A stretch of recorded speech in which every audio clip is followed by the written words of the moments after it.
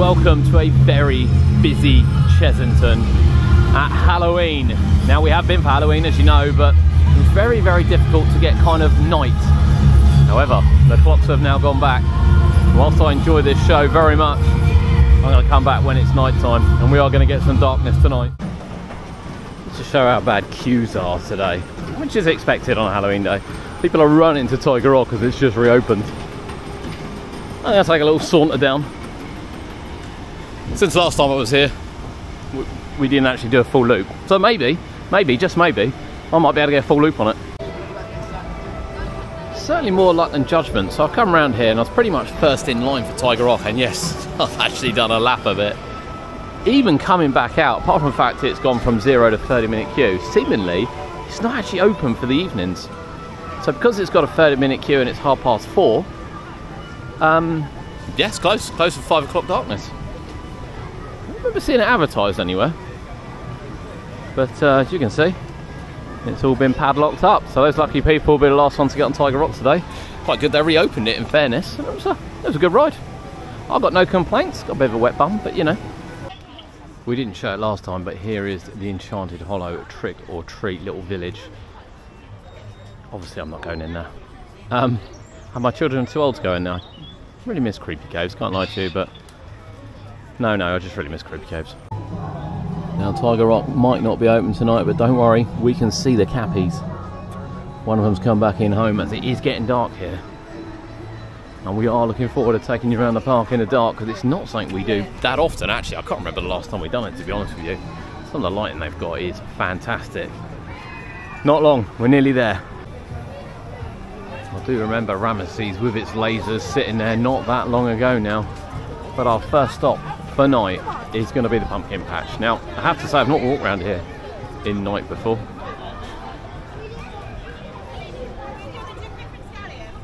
I have heard it's got some really good lighting. It's quite busy, as you can see. A lot of people looking for photo opportunities. Far more popular in here than what it is when I come in with the boys the other day.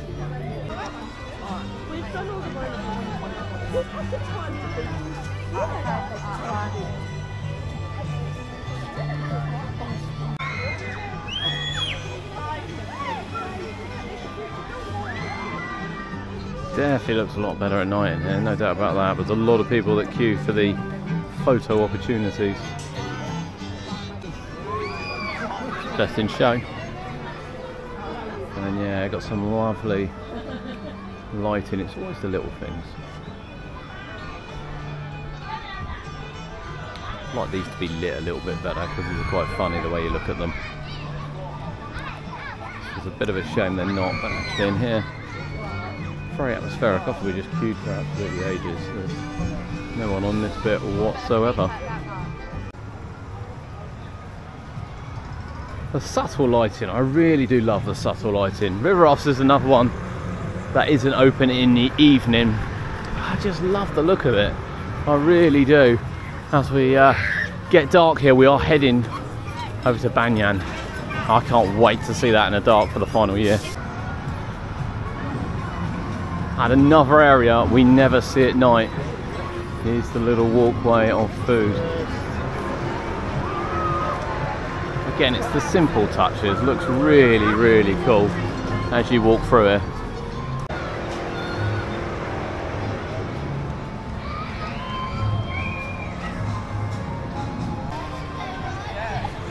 Whether this be the last time or whether Wild Asia is open next year is open for debate. However, I think it will be the last time we see it at night. Either way, this time next year Wild Asia won't be open. And I think this will be the last time. Such subtle lighting in here, really, really like it. We're heading down to Banyan. It's getting a bit of a queue. We're not going to queue for the front this time. We're just going to show you some highlights of it. Kind of, you know, see it from a distance. It'll be sad to see Wild Asia go, I have to say. Still think it's one of the better looking areas.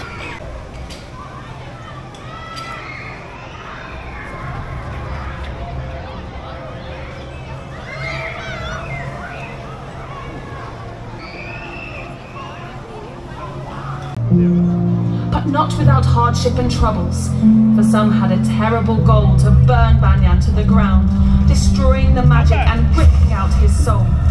Therefore, the Circle of Eight was enlisted to protect their mighty leader.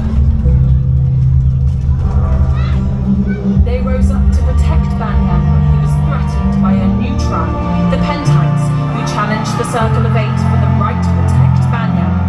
After a tremendous battle, it was decided that the two tribes were stronger together. What started as two rivals would then lead to the almightiest tribe to have ever emerged. No longer enemies, they would always be known as the Warriors of Banyan. Many years passed as the warriors harmoniously protected Banyan with their frozen flames of power. But through the winds, they have felt a tremor in their strength and feel a potential threat on the horizon. A new warrior is coming to destroy everything they have fought so hard to protect. Will the warriors of Banyan remain indestructible? The strongest force in all the land. They will do whatever it takes to keep their leader safe. They are the Warriors of Banyan. It's the very, very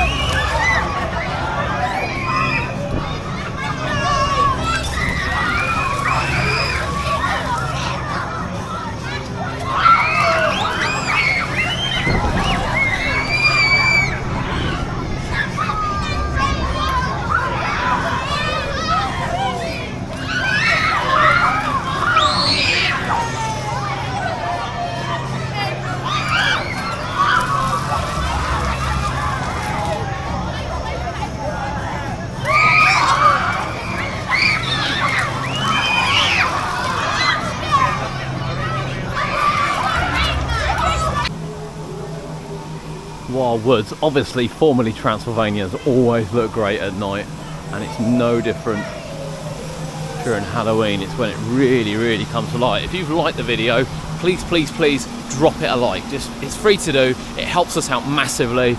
And if you want to comment on what you think about Chessington this year, if you've come to the Halloween, what you think about the Halloween.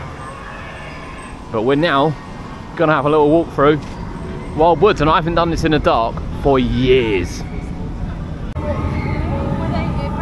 I still think Vampire is the best night ride, if you can even see it.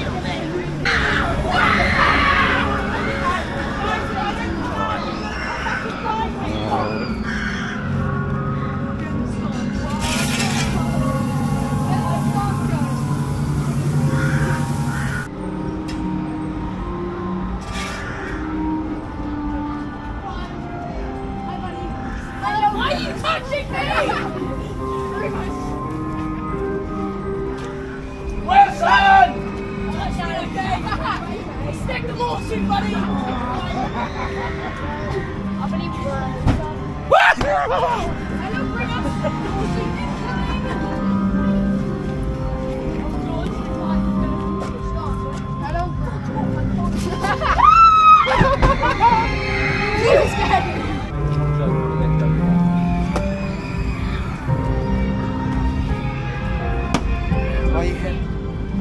are you here? It's a question. Having a look. Want to buy something? Quickly now. Not walking quickly.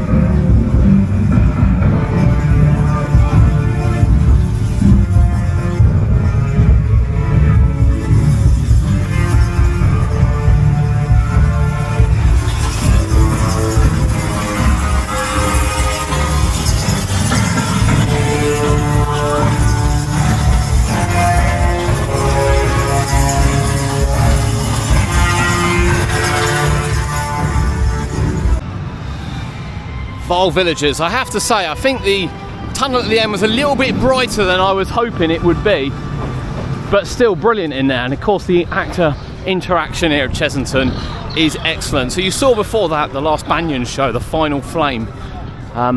You know, so such a shame we're going to be losing that. But this is kind of where I'd like to see it migrate to. I appreciate this is an IP and I don't quite know what they would do it over, but you've got this wonderful space in the middle.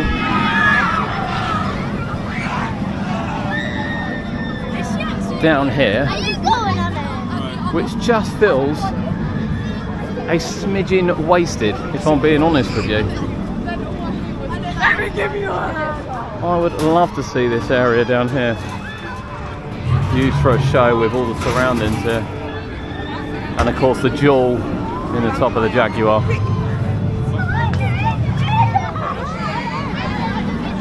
As Mandrill Mayhem comes flying round.